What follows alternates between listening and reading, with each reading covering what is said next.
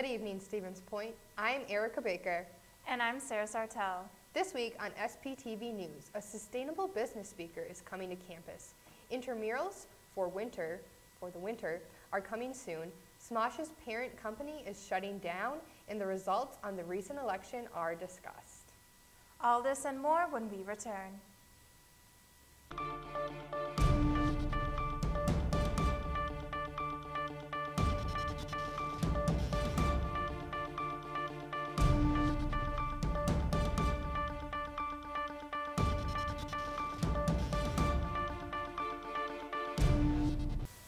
Keynote speaker Jeremy Bond is coming to campus. Featured as a 2017 GreenBiz 30 Under 30 Emerging Leader in Sustainable Business, Bond serves as the Sustainability Strategy Manager at Interface Amcloths, a globally recognized sustainability leader and the world's largest manufacturer of commercial carpet tile. 3.5 years out of his undergraduate degree with a major in environmental science and a minor in sustainable materials and technology, Bond is helping to make Interface a company that positively impacts the communities it touches. Bond cultivates sustainability as part of Interface's company culture through community impact programs, training, and education. Bond will be speaking more about his experiences Friday, November 9th. Contact the Office of Sustainability for a ticket to this event. Tickets are free, but spots are limited. The event will take place at 3:15 to 4:30 p.m. in the DUC Theater. The Residence Hall Association will be hosting a brand new event, Turkey Bowling. This involves the classic 10-pin game, but instead of bowling with a ball, participants throw a frozen turkey instead. Anyone who can get 3 strikes in a row, also known as a turkey, will be awarded a prize.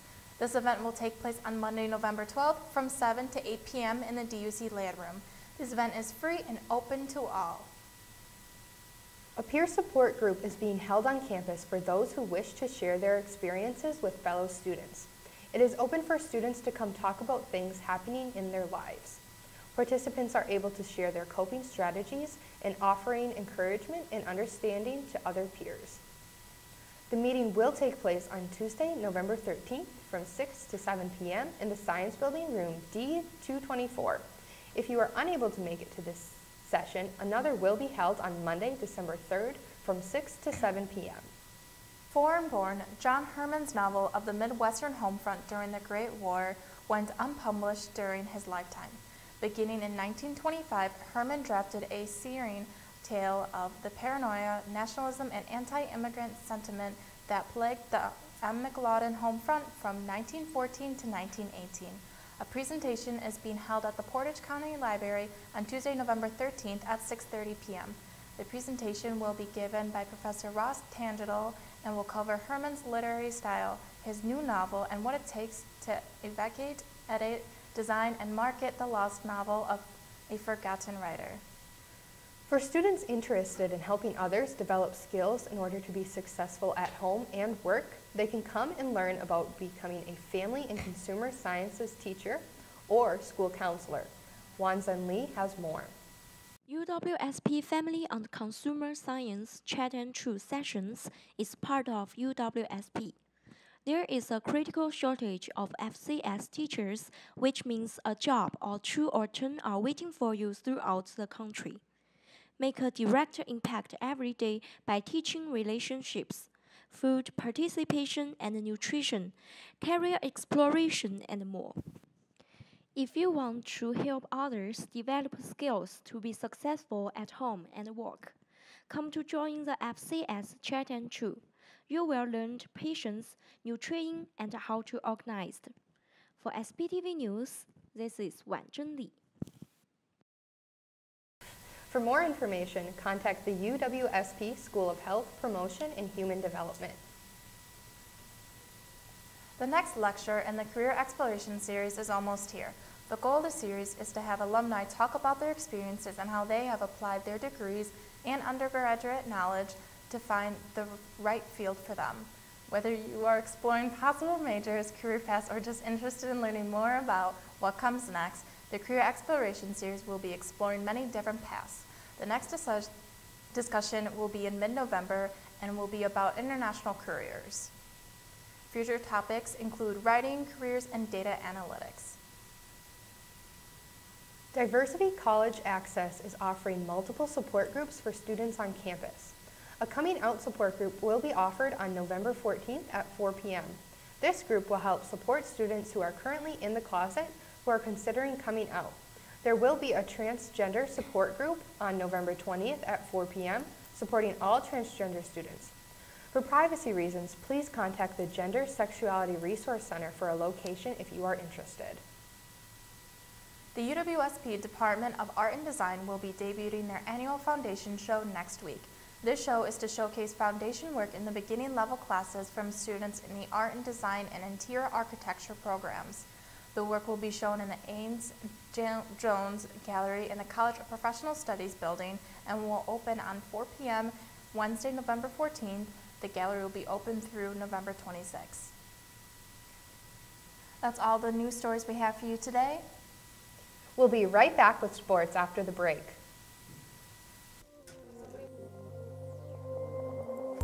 Serving a campus of 9,600 strong, we are the home of UWSP Television. We are SPTV. You can find us on Charter Channel 983, online, or on any of our social media sites.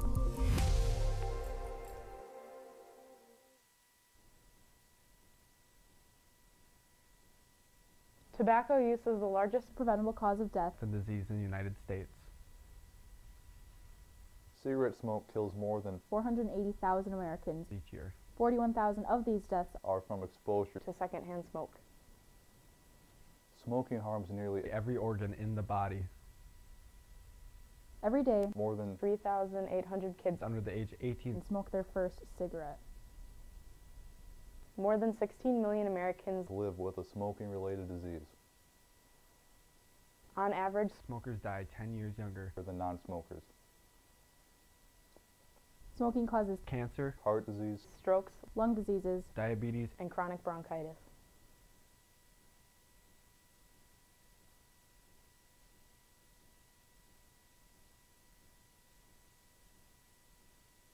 UW-Stevens Point is home. It's a university where professors know your name and get you involved in research. They inspire us to realize big dreams. At UW-Stevens Point, sustainability is what we stand for. Our beautiful campus encourages exploration, developing new fields, and problem solving for the real world. It's a great place to launch your career. UW-Stevens Point is home. Apply today at uwsp.edu.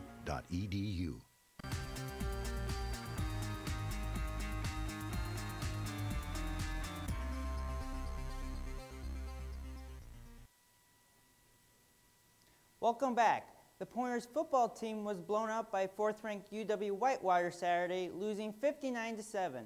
The Pointers held the Warhawks to 7 points in the first quarter, but were down 24-0 at halftime. The Pointers got their only score of the game on their first possession of the second half, a 25-yard touchdown pass from Max Herrio to Christian Almonte. The Warhawks scored 5 more touchdowns to get the 59-7 win over the Pointers. Max Herrio led the Pointers offense, completing 13 of 25 passes for 166 yards and 1 touchdown. Herrio also led the Pointers in rushing with 21 yards on 15 carries.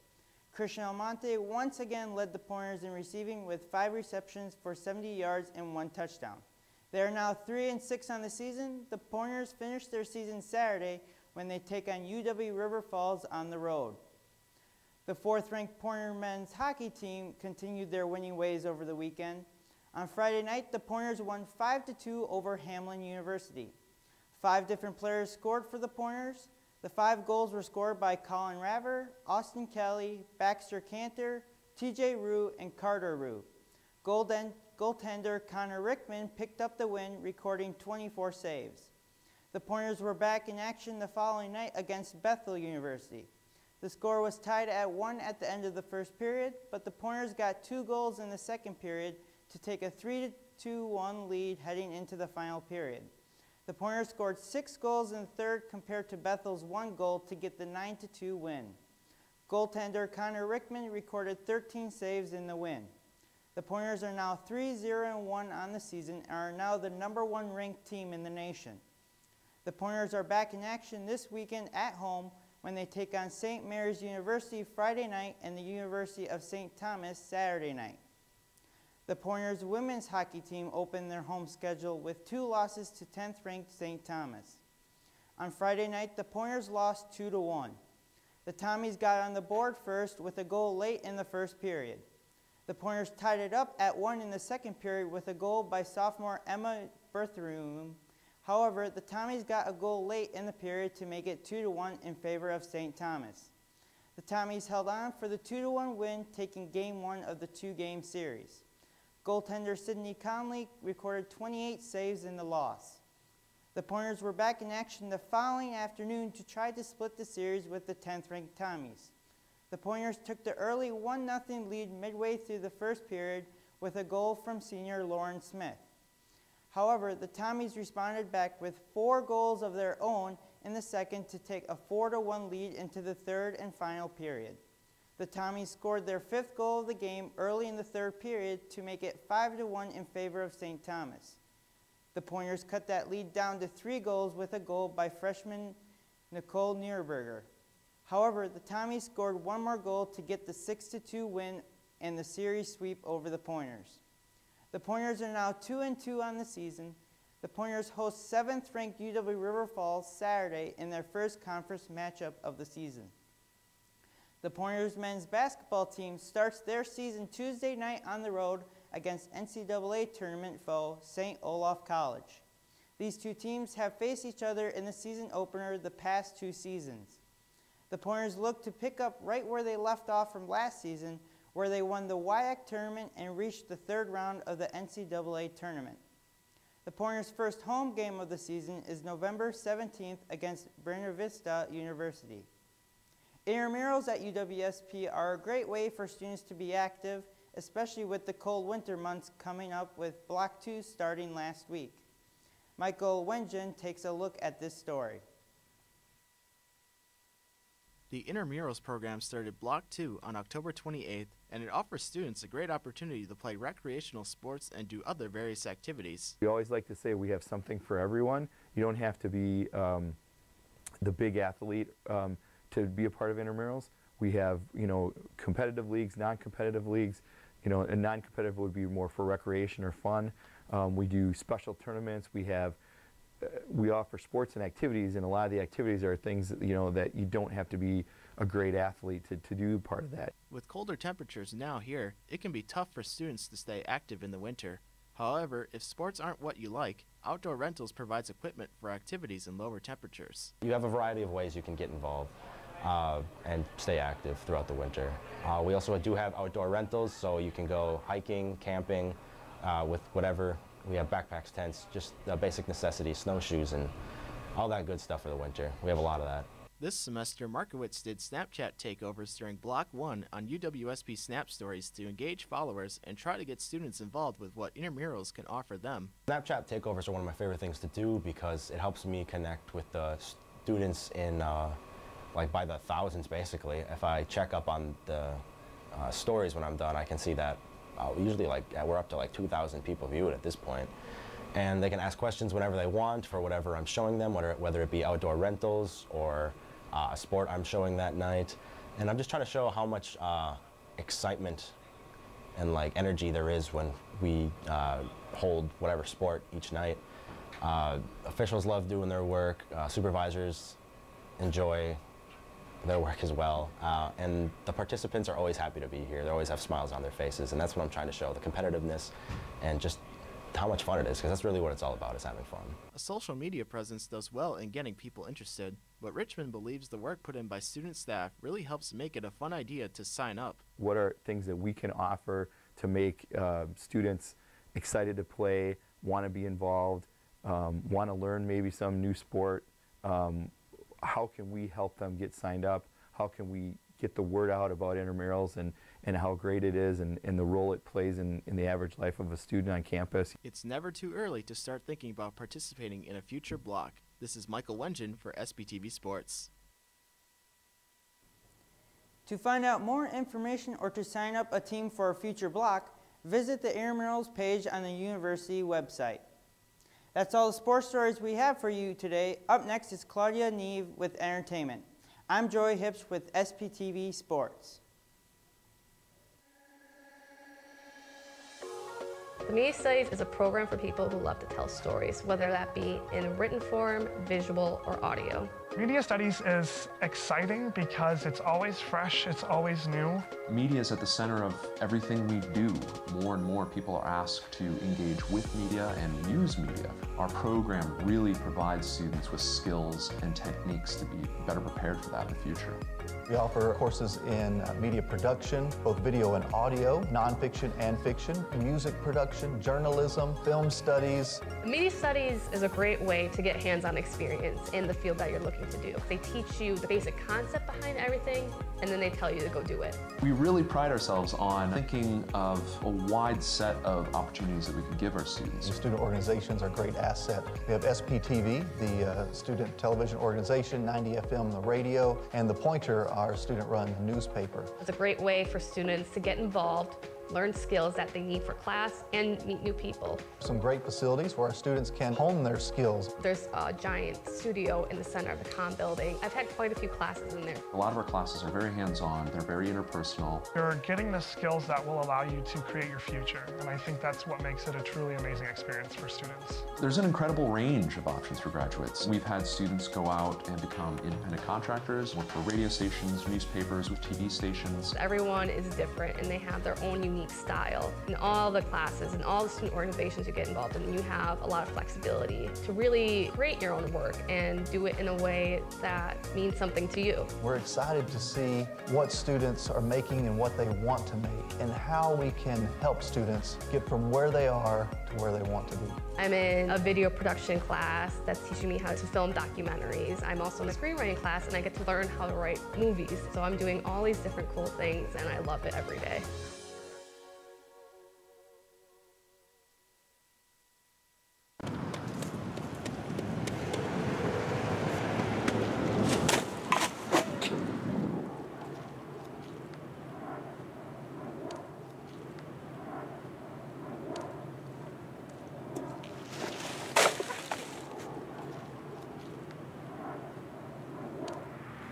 So I hear they have like a sale at the DUC or whatever. Yeah. Some like type of coffee.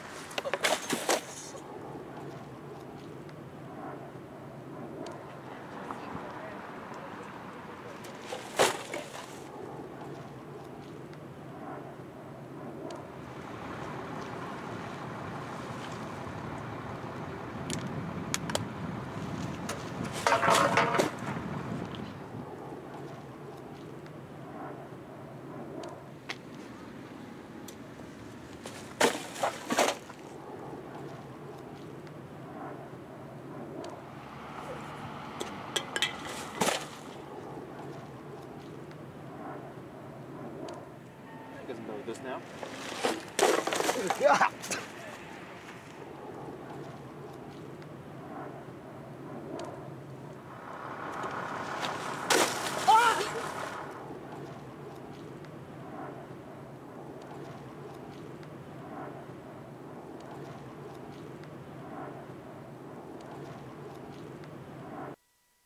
Quiet on set. We'll be back in 10, 9, 8, 7, 6, 5, 4, 3, 2, 1. Take Ben. Live at SPTV, mic check, audio check, news directors adjusting the sound, teleprompter running smoothly.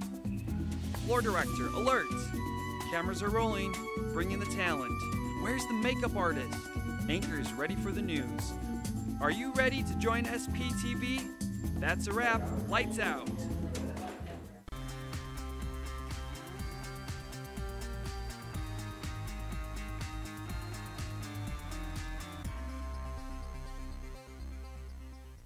Welcome back. The digital media company, Defy Media, is shutting down its operations and laying off its employees. The statement was released on Tuesday evening. Defy is a parent company of Smosh, and the brand is currently, quote, looking for new home, end quote, according to a statement both by the company and Smosh co-founder Ian Hecox. It is yet to be seen whether or not they will be able to find a new company to work under.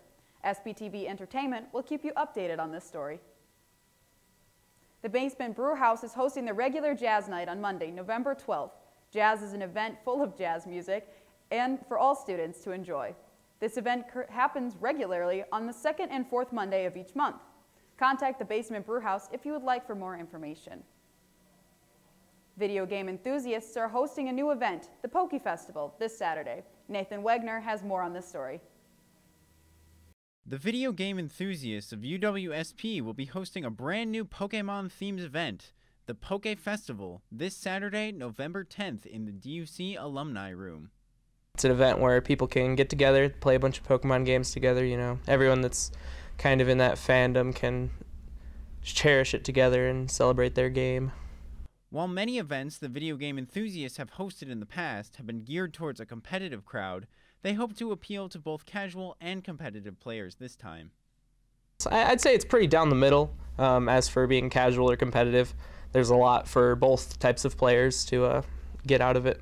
It's an event that we wanted to have more fun with, and so we have some game shows going and some other more formal tournaments going, but it's really an event we want people to have fun with. This festival will feature tournaments for the traditional Pokemon turn-based game and Pokken Tournament Deluxe, as well as a trivia show and a Pokemon crime-mimicking game. There will also be a raffle and various side events throughout the day. It's generally quite a wide array of different games and contests. There's even some game show-esque activities to help bring inclusion, such as, you know, with the things from the Pokemon lore. So they can expect it to be maybe a little loud, but a fun time, and with there's lots of prizes, so mostly everyone can expect to go home with something. New this year in VGE is the position of event coordinator, and they had many responsibilities to handle to make Poke Festival a success. Well, I designed the room layout. I decided what games were going to be played. I guess I kind of spend a lot of time brainstorming event ideas, and then I run it by people, and if the other officers like the ideas, then we go with one of them and put it together. If you're interested in attending this event, the cost will be $8, which will grant you entry to all activities at the event and plenty of food and drink. There will also be a special raffle deal for $10, giving you entry to all events and 8 raffle tickets. I hope people, if they can, whether they come on their own or come with a friend, I hope they have an interest in Pokemon, and if they were brought and didn't, I hope they consider Pokemon more than they did before, because it's an old franchise and it's been with a lot of people their whole lives. So it's a good calming staple for people that partake in video games and many things. VGE hopes to host similar events in the future, featuring different games. They are also looking to begin hosting a larger variety of events. In the spring, I want to put together an event relating to Mario Kart and Smash, hopefully at the same time. Smaller events may start occurring spaced out or in the spring, and we do hold monthly events and normal club days that are kind of more themed or geared towards something else. I really want to do some kind of charity thing or a donation drive of some sort. I haven't really thought too hard about how that's going to effectively be put together, but I really want to do something with that, or just more events catering to specific kinds of genres, because this event may not be for everyone, so I want to make other events that will cater to those people who feel like they aren't getting what they want out of this event. If you would like more information about the event or about the video game enthusiasts, you can find them on Spin, Discord, Facebook, Twitter, and Instagram. If you search up VGE of UWSP, that's VGE OF UWSP, that's our Twitter and Instagram username, so you'll be able to find us there. Otherwise, they can come to our office directly, which is 70K in the DUC. If you're interested in attending club, it's also on the 3rd floor of the DUC, just down the hall from the alumni room in room 374. And it's every Tuesday and Thursday from like 6:45 to 11. It's a come and go as you please club, no mandatory attendance or dues or anything. It's just a safe place for people to find something they're interested in. What I mainly want out of this event is I mean, going back to the community thing, for everyone to be able to get together and have something to do with each other, find a place where they can enjoy the games that they enjoy, and especially because it's like a lot of times gaming events and stuff aren't that common compared to like other big things people like to do together. Like, for example, sports. Sports are pretty huge. You could find that kind of stuff anywhere. But not very many people decide to run events for video games. This is Nathan Wagner with SPTV News. If you would like to know more about this event, visit VGE on Spin and Discord. The university is hosting its very own comedy night. 7 students will each have the opportunity to perform a 10-minute segment to show off their comedic talent. The best comedian of the night will have an opportunity to open for an upcoming professional comedian at campus. If interested in participating, sign up from the University Information and Tickets Desk. The event takes place at the DUC Encore on November 14th. The doors will open at 8:30 p.m. with the event starting at 9 p.m. It is free for UWSP students with an ID and $5 without. That is all the entertainment stories we have for you this week. Coming up is Rachel with Pointer Politics after the break. I'm Claude Neve with SPTV News.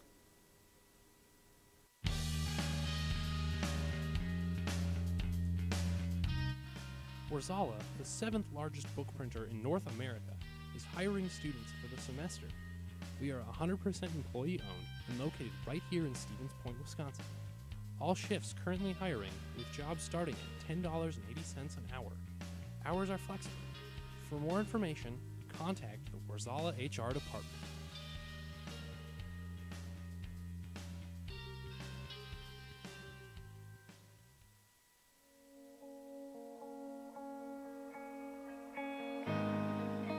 A very welcoming place. Even if you don't know what support you need, just coming down, we can look at individual schedules and talk about all the different options that are available.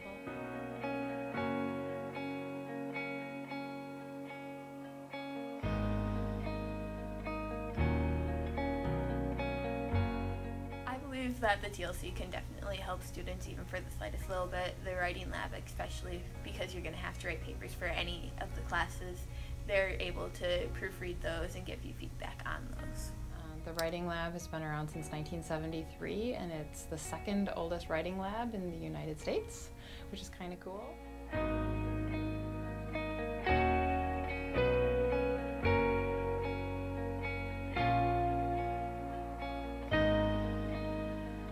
I was surprised by everything that I learned about TLC because I didn't realize there were so many resources for students.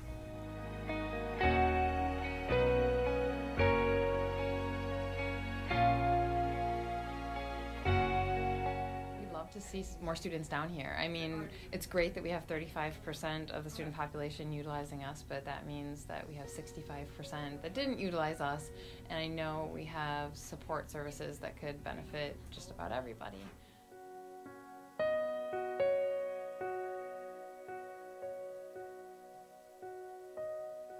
It means to me that I'm able to add another link between the TLC and the students. I know that as a big organization, it's kind of hard to get word out to the students, especially because they're not going out and meeting with the students or being part of their classes or anything like that. So having that extra link probably helps them out a lot. And when you come down, there's free coffee, tea, and hot cocoa, so make themselves at home and learn a little bit about how they can be supported.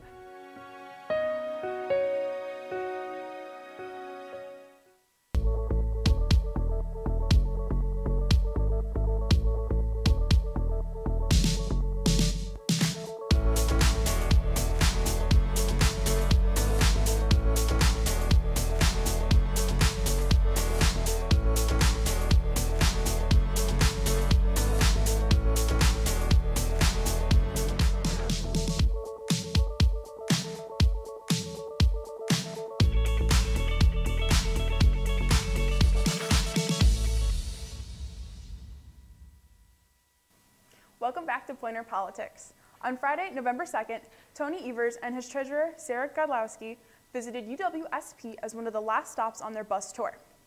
The pair spoke to a crowd of students right outside of the DUC about his policies and about the importance of voting. Evers stressed that he wants to bring science back to Wisconsin, so the state can make educated decisions about climate change.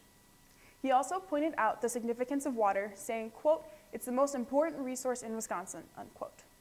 Evers spoke to the importance of the humanities at UWSP and that the humanities creates well-rounded citizens and critical thinkers. Evers is not the first politician to visit the campus. Chelsea Clinton spoke here for her mother, Hillary, in 2016. On November 6th, Evers defeated incumbent Scott Walker in the 2018 midterm election. Evers will take office on January 7th, 2019. On Tuesday, the United States held the midterm elections. Austin Lepak has more about the results. This Tuesday, the United States went through a huge political shakeup when it held the midterm elections, deciding the fate of this nation's politics.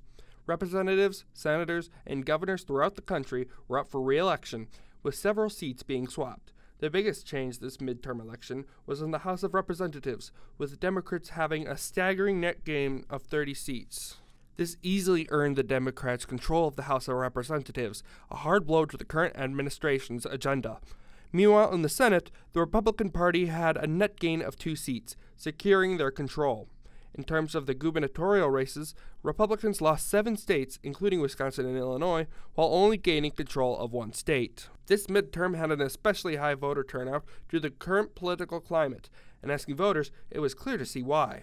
I chose to vote because it's my democratic duty. It's a right and responsibility that we have as American citizens. I'm fairly engaged in politics, but I am also an individual who believes politics makes a difference in my life, and so I think that it's super important that students, but just everybody in general, gets out there and votes and picks their preference, because it really does impact their life. Even when confronted by those who say it doesn't matter, they have a response just for them. I say your vote does matter. I mean, the more people who say my vote doesn't matter, it just makes the people who vote matter more, right?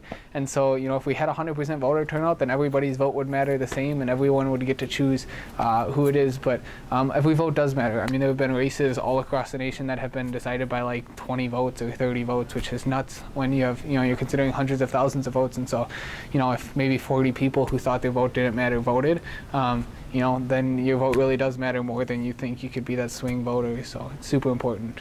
For SPTV, this has been Austin Lepak, reminding all of you to get out there and do your duty to vote.